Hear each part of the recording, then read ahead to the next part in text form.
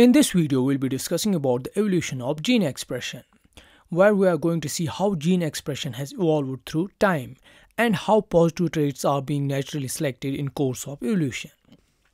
We see the evolution of gene expression provides us some basic concepts, like it gives us phenotypic diversity or genotypic diversity, or it can be both, and it also gives us region specificity within the same species. Here mostly we'll be focusing on how evolution incorporates gene expression in same species with phenotypic or genotypic diversity. And for this concept we'll be taking Aedes aegypti as an example in order to see how gene expression has evolved. We know this Aedes aegypti is a vector of Zika virus, dengue fever, yellow fever and chikungunya virus. But it must be noted that we have two important subspecies of Aedes aegypti. First one is the Aedes aegypti subspecies, and second one is the Aedes aegypti formosa subspecies. The first one, that is aegypti subspecies, is found in human habitats and is referred as domestic type Aedes, whereas the formosa subspecies is found in forest or wild environments, so-called wild or forest type Aedes. The first one, that is domestic Aedes, is attracted to human body and feeds on human blood. And in case of forest type or wild type Aedes, it's attracted to wild animals and prefers non-human blood.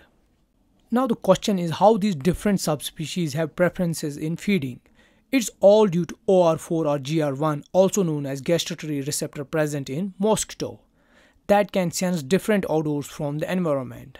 And this receptor is found in both types of Aedes, but there is a difference in coding sequences of a gene in both the subspecies that codes for OR4 protein in both types.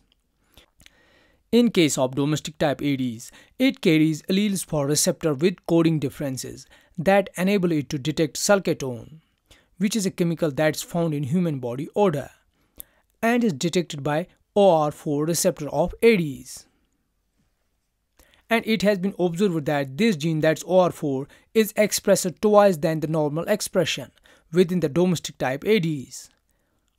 Whereas in case of forest type Aedes, the OR4 is differently coded, which is unable to detect sulcatone, thereby not attracted to humans, and it's also normally expressed. So the difference of gene expression within same species shows us the genetic variation and selection in favor of variations. To support this concept, we have the following graph on the screen. It shows us the results from an experiment in which mosquitoes could respond to odor of either a human or a guinea pig. On the upper side of the graph, we have the human relative preference, and on the lower side we have the guinea pig relative preference. The red bars are the domestic population of Aedes.